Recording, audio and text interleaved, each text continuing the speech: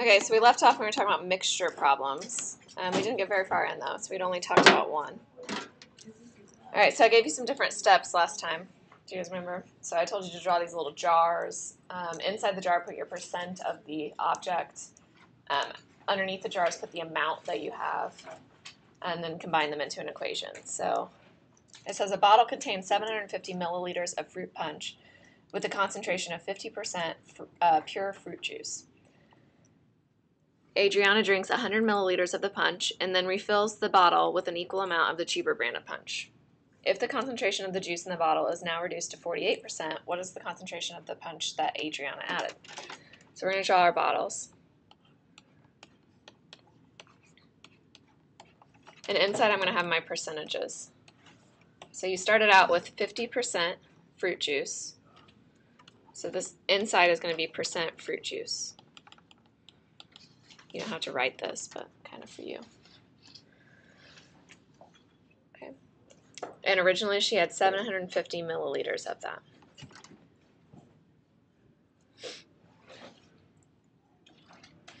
Okay. She's going to drink 100 milliliters of the punch. So I guess now she doesn't have 750 milliliters. How much does she have?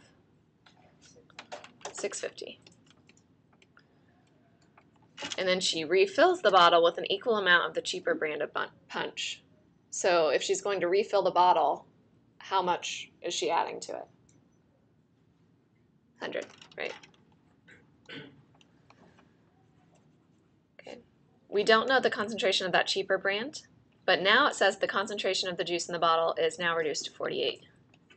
Does that make sense? It's like more watery. There's not as much like fruit juice in it. So she's kind of watered it down. And she now has a total of 750 milliliters, right? So these amounts down here should always make an equation. So see how 650 plus 100 equals 750. That should always happen. Like this should add up.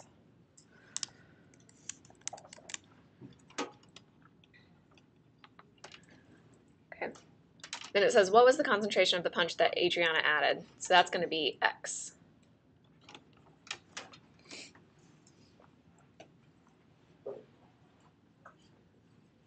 So the way these problems work is if you had 650 milliliters of this fruit punch mixture and 50% of it was actual fruit juice, how many milliliters was actual fruit juice? 325, exactly. Do you guys understand that? You had 650, 50% is actual fruit juice, the rest of it's just kind of watery.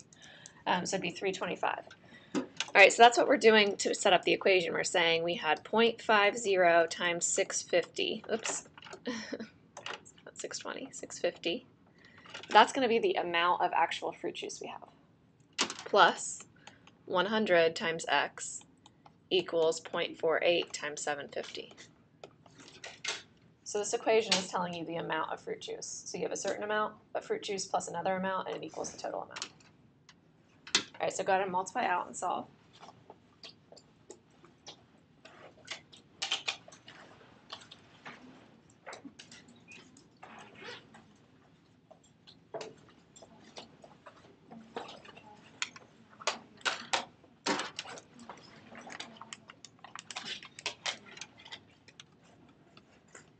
So you get 325 plus 100x equals 0.48 times 750 is 360. Subtract the 325 over, you get 35. So 100x equals 35. So x equals 0.35. So think about what this means. If it's 0.35, what percent of fruit juice is it? 35%, right? And that's your answer. Okay, all of these work the exact same way. So it always helps when you draw the little buckets or jars. That way you know, okay, percentages go on the inside, numbers go on the outside.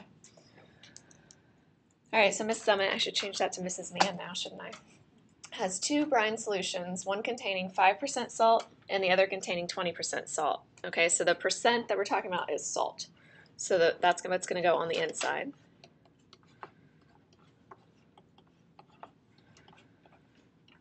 So 5%, so 0.05, not 0.5, right? 0.5 is 50%. And 20%, 0.20. How many milliliters of each should she mix to obtain 1 liter of 14%?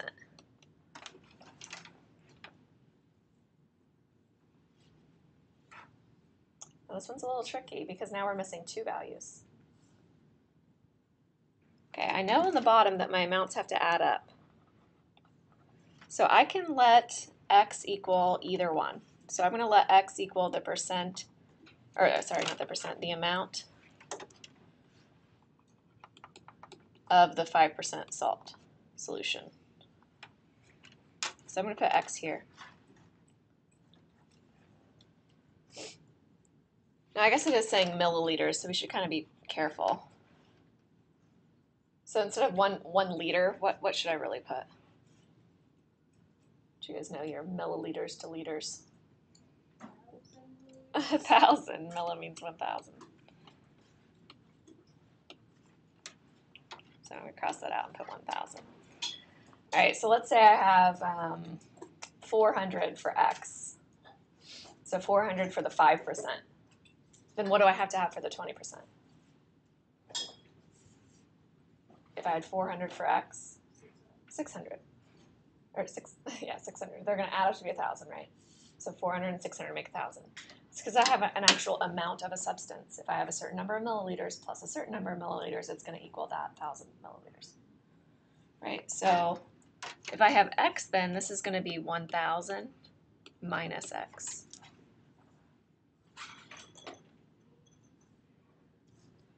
You can always kind of check that. See those amounts on the bottom? You have x plus 1,000 minus x. That just equals 1,000. This should work out. Okay, now set up our equation. So we have 0.05x plus 0.20 times 1,000 minus x equals 0.14 times 1,000. If you didn't notice, switch it to milliliters. It's fine. You just have x and 1 minus x for your amounts. And in the end, you know you have liters, so then you need to convert to milliliters. Okay, multiply out. So 0.05x plus 200 minus 0.20x equals 140. If you have 0.05 minus 0.20, that's negative 0.15x. Subtract the 200 over. So 140 minus 200 is negative 60. So negative 60 divided by negative 0.15.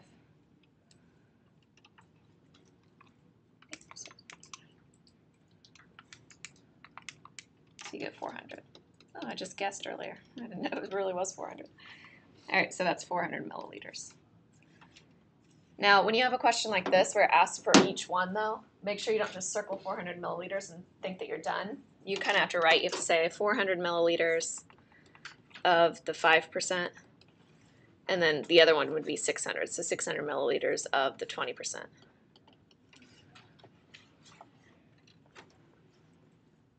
So you have to write both answers. Okay, is this kind of making sense? You understand? Okay, here's a good one. All right, it says the radiator in a car is filled with 60% antifreeze and 40% water. It is recommended to have the concentration of antifreeze in the summer at 50%. If the capacity of the radiator is 3.6 liters, how much antifreeze needs to be drained and replaced with water to reduce the antifreeze concentration? So it's at 60%, we want to dilute it to 50%. Okay, so let's go ahead and draw our little buckets. Whenever I have something that says drained, I don't really draw the minus the bucket. You know, you can, but I just kind of think about it. So it's originally 60%. So we're talking about the percent of antifreeze.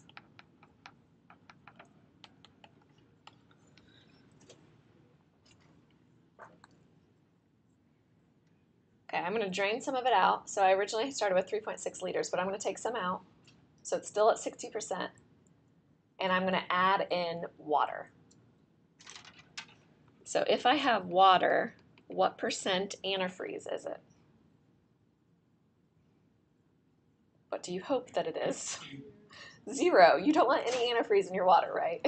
That would be bad. Okay, so it's going to be 0%.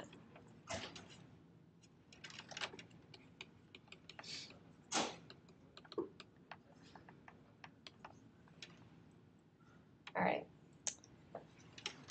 You're going to add a certain amount, and you're going to get 3.6 liters back. We want it to be 50% then.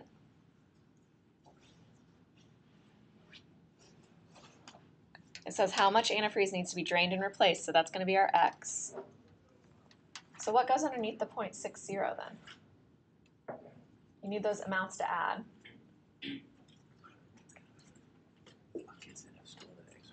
Enjoying breakfast with them. I got here almost on time. What did we put underneath? 3.6 minus X.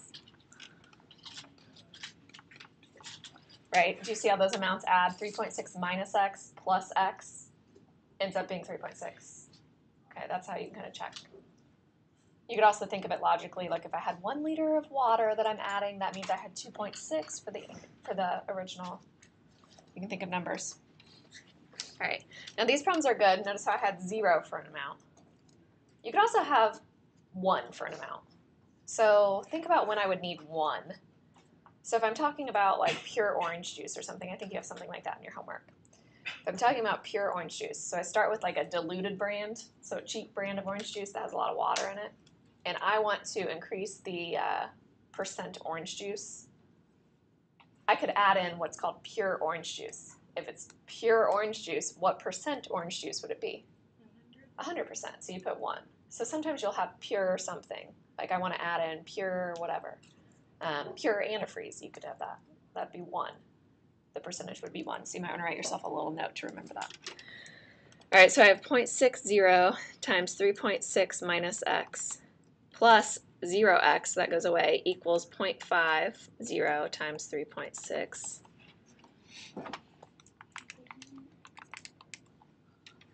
So I get 2.16 minus 0.60x equals 1.8.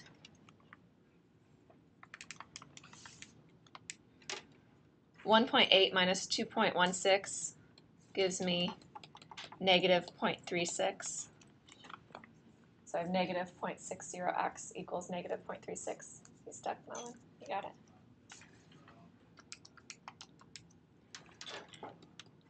So you get x equals 0.6. Okay, so it's 0.6 liters that you're draining out and then replacing. You feel pretty good about the mixture problems? You think you can handle it? They're not too bad.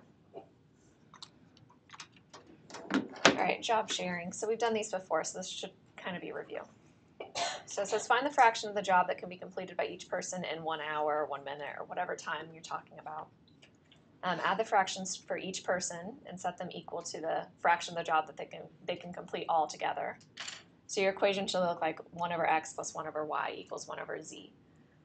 Okay, so if Taylor and Melvin were working together, it'd be 1 over the amount of time it takes for Taylor to work plus 1 over the amount of time it takes for Melvin to do the job. And that equals 1 over the amount of time it takes them to work together.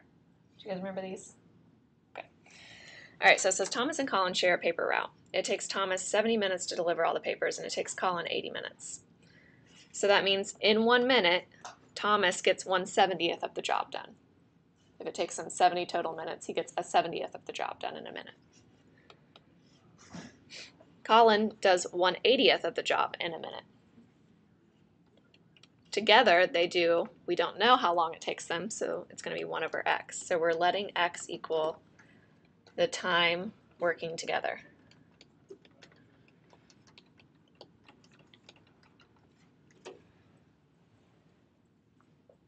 So we get 1 over 70 plus 1 over 80 equals 1 over x. Do you guys remember how we solved these? What what do we multiply through by? Yeah, so like the least common denominator. So you can do the least common denominator, or you could just multiply through by each of the denominators, so 70, 80, and x. It doesn't matter. So I'm going to multiply by 70, 80, and x. So remember on the first one, if I have 70 times 80 times x, the 70s are going to cancel, but we don't cross those out. I'm just crossing those out. It's like I'm putting my fingers over them, right? You guys are going to leave those on your paper. Remember, we don't actually cross them out. So when I do that, I have 80 times x. Okay, on the next one, I would cross out the 80s, right? 80 on top, 80 on bottom, they go away. So you're thinking of putting your fingers over those. Don't cross them out. So you'd have 70x and 1, so 70x. And then the last one's the x's go away. So you'd have 70 times 80 times 1. So you get that. So you get 80x plus 70x, so you get 150x equals 70 times 80, so 5,600. So x equals 37.3 repeating. So it takes them working together about 37 minutes. You could say 37 and a third if you want. Or 37 minutes and 20 seconds, you could even say that. A third of a minute. All right, makes sense? Now you guys try the next one. Well, Melvin, you've been used a couple times now. Okay, Melvin and Jake are painting a house. Working together, they can finish painting 2/3 of the time it takes Melvin alone.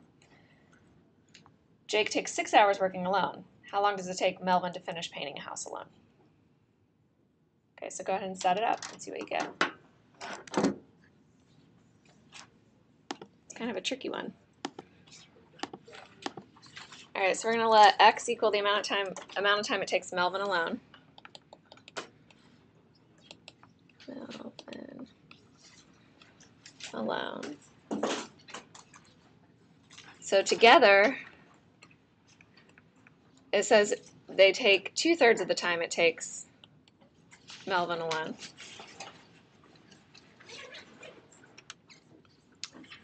And it says Jake takes 6 hours working alone. So I'm going to have 1 over 6. So that's the amount of time, or the amount of work that Jake can get done in 1 hour, 1/6 of the job, right? So Melvin alone is x, so 1 over x. So that equals 1 over together, 2/3 x. So what I was saying is I would probably think of this like 1 divided by 2/3 x. If I have 2/3 x, the x is on top with the 2, 2/3 x. So that's 1 times 3 over 2x. So see how that denominator just flips. It becomes 3 over 2x.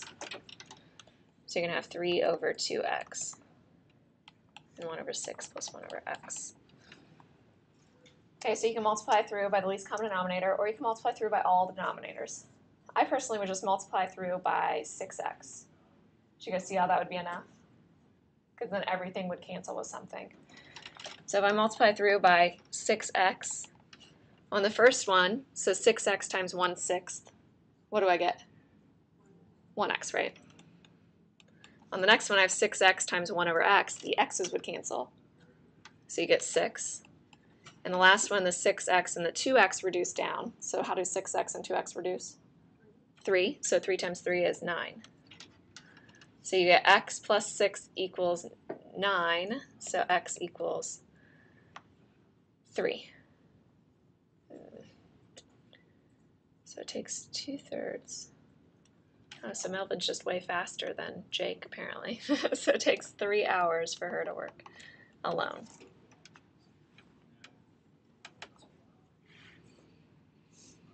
So that means she's the super speedy one. Jake takes 6 hours. Together, it takes them 2/3 of the time it takes her alone, so it would take 2 hours working together. All right, so next one. So John and Eric use hoses to fill up John's swimming pool. Both hoses take 18 hours to fill the pool. John's hose used alone takes 20% less of the time than Eric's hose alone. How much time is required to fill the pool by each hose alone? So notice how you said 20% less than Eric's. So we're going to let X equal the amount of time for Eric alone.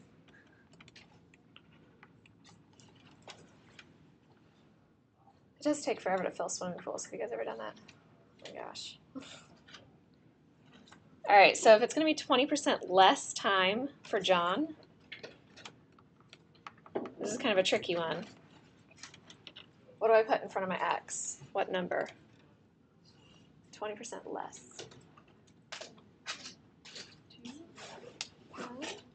Negative something. Negative 1. Nope, not 0.2, not negative. 20% less. So think of 20% off when you go shopping. This is a class that likes shopping, right? 20% off. What does that mean? How much are you actually paying for? 80%. So you're taking, he's doing 80% in that amount of time. So he does 80% of what Eric could do.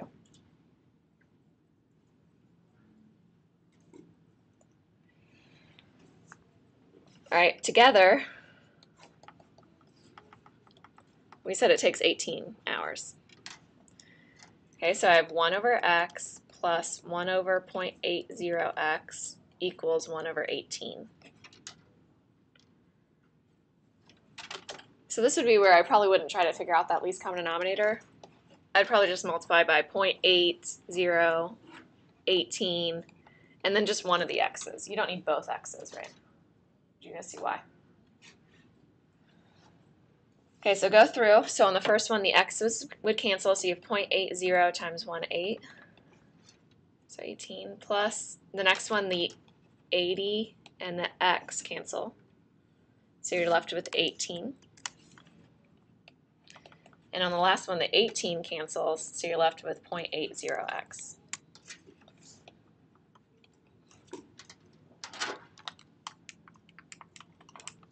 So 0.8 times 18, 14.4 plus 18 equals 0.80x. 14.4 plus 18 equals 32.4. And then the last thing, divide by 0.8. So you get 40.5. So it says how much time is required to fill the pool by each hose alone. So 40.5 hours for Eric alone. So if he did it by himself. And then 0.8 times 40.5.